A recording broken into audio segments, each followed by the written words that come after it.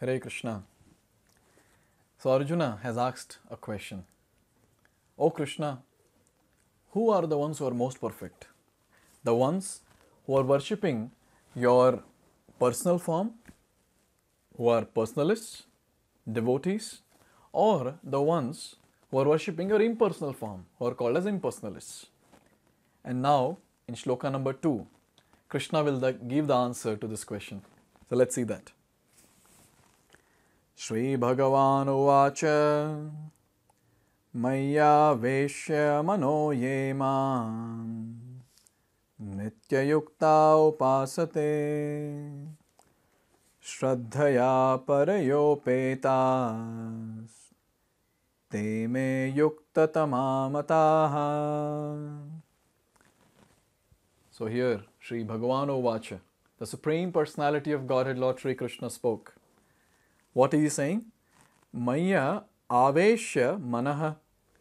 Those who fix their minds on what? My personal form. Emam nitya-yuktā upāsate. And who are always engaged, nitya-yuktā, upāsate, in worshipping me with śraddhayā parayopetās, with great and transcendental faith, śraddhayā.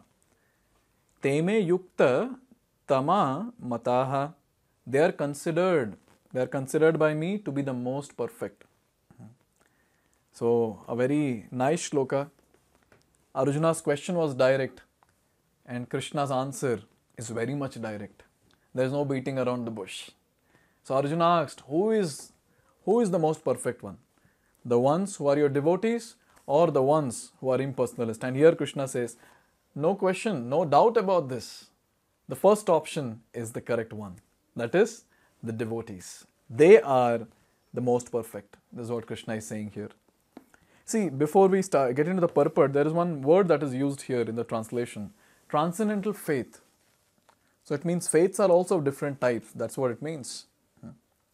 Now, when one's faith is directed towards the spiritual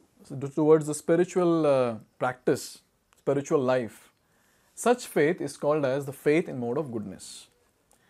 Now, the faith which is rooted in the fruitive work, such faith is in mode of passion.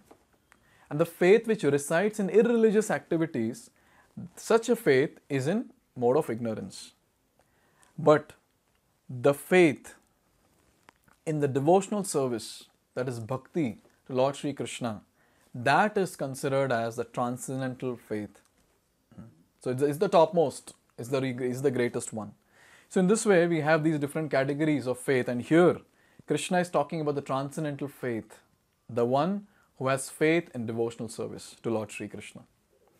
Here it's given in the purport that in answer to Arjuna's question, Krishna clearly says that he who concentrates upon his personal form and who worships him with faith and devotion is to be considered most perfect in yoga. So two important points here. First, the one who worships the personal form of the Lord, and how that worship is? That worship is with faith and devotion. So such people are considered to be the most perfect. Now for one in such Krishna consciousness, there are no material activities because everything is done for Krishna. So this is a very important and a practical point for all of us to implement. So when it comes to us as devotees, as practitioners of Bhakti Yoga, so every single activity in our life, it's all directed towards Krishna. So there is nothing called as material activity. Every single thing. In fact, initially, it might be difficult to understand also that how every single thing can be directed towards Krishna. But then with time, with the practice of devotional service, with every single day of chanting of the holy name of the Lord, Hare Krishna, Krishna Krishna, Hare Hare, Hare Ram, Ram Ram, Hare Hare, we will get that intelligence, enough intelligence to dovetail each and every activity of ours in service of Krishna. Be it going to office, be it studying for some exam, or be it cooking, be it cleaning, be it buying something for our own self or the house, everything Everything can be dovetailed in service of Krishna. So here it is said, for one in such Krishna, a pure devotee is constantly engaged. So there is no question of any gap anywhere. Constantly, every single moment is engaged in service of Krishna. Sometimes he chants, sometimes he hears or reads books about Krishna, or sometimes he cooks prasadam or goes to the marketplace for purchasing something for Krishna, or sometimes he washes the temple or dishes. Whatever he does not let a single moment pass without devoting his activities to Krishna. It's very nice that in devotional service we have got so much of variety. So many things are there that we can do. Now suppose we are chanting and then we say, no, it's too much of chanting. Now I'm getting bored, I should do something else. Okay. No. Here Shloka day videos, they're available. Here various lectures which are available, given by pure devotees like Srila Prabhupada.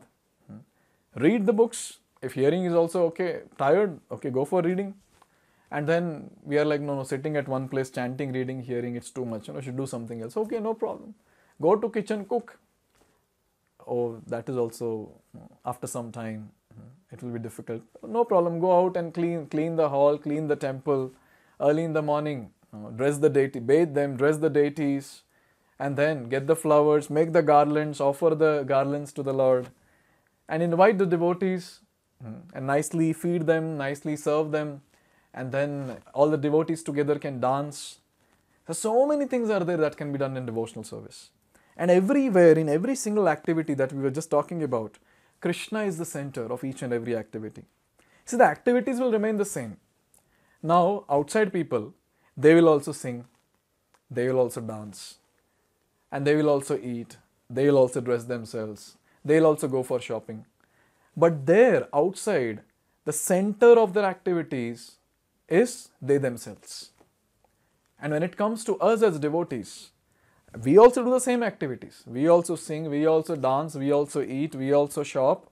So we do everything like what outside people are doing, the materialists are doing. But then in our life, in all our activities, Krishna is the center. So when a person goes for shopping, even if he goes for shopping for his own clothes, he'll see, oh, maybe this cloth is looking very nice. This can be the backdrop in my temple room. Or this particular flower which is there, which can be used to decorate the turban of Krishna. Or when the person goes to the market, then he sees fresh fruits and vegetables, and then he thinks, oh, this is very fresh, I should offer it to Krishna first. Oh, this flower is so beautiful. And when I offer this to the lotus feet of Krishna, it will become more beautiful. Krishna will be satisfied. So this is the mood in which a devotee sees everything in this world. So as we always say, that a person, when he wears the red glasses, he sees everything red. Like when the person wears a red glass, that is the glass of sense gratification, at that time, anywhere he looks at, everything he feels, oh, this is meant for my enjoyment. But then, if he wears another color of glass, I mean the glasses of devotional service, anywhere he sees, everywhere he just sees only one thing. That is, this particular thing or this particular person can be engaged in service of Krishna. This is the thought process. This is the difference of thought process. Externally, people might appear the same. But what is the difference? The difference is in the attitude, in the mood, the transformation of heart that has taken place. So in this way, it is said, such action is in full samadhi. Now whenever we hear the word samadhi, many times people are like bewildered. What is a samadhi? Because samadhi word, people just resonate with one thing. Sitting at one place with closed eyes and do nothing. But then for us as devotees, every activity that we are doing, sometimes a person will be in full anxiety during the festivals like Janmashtami, Radhashtami. A person is running around to do various arrangement and still the person is in samadhi. Why? Because he's absorbed thinking about Krishna and service of Krishna. So samadhi is a very important term which talks about absorbing oneself in thinking about some particular aspect of the Lord. And here devotees, they're always absorbed in thinking about the Lord and what his likes are, what his dislikes are. So we can imagine in such a great level the devotees are. Ashtanga yogis, Jnana yogis and others, the only thing that they have is, okay, we have to get absorbed in Brahman. and sometimes go off to sleep in between. But devotees, all the time they think about Krishna, and all the time they keep thinking that how can I serve Krishna better?